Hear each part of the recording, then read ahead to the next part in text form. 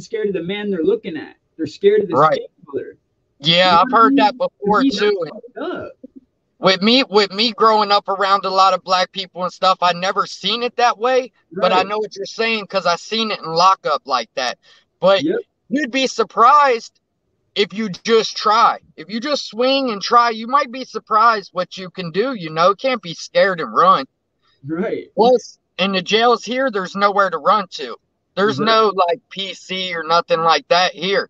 You might get switched to a different block, but you're going to have the same problems that you're going to have. So eventually you're going to have to fight. You're going to have to. You can't run from it forever. It's the same thing. Like if they go from one block and try to like crack off the range and go to another block, we have it like A, B, C, D, E, F in a circle, and there's fire doors in between each one.